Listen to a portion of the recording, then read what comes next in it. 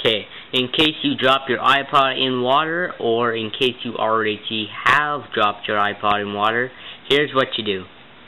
Okay, take it out as fast as you can. Take any casings you might have on. Clean it off as fast as you can. Try blowing into the headpiece and charger thing. Then, go get some rice. Stick your iPod in there for 24 hours. Take it out, and it should be good.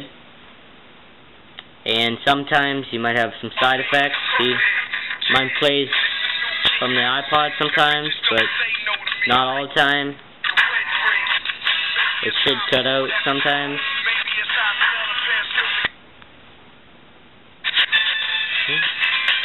Oh, seems to be doing good right now.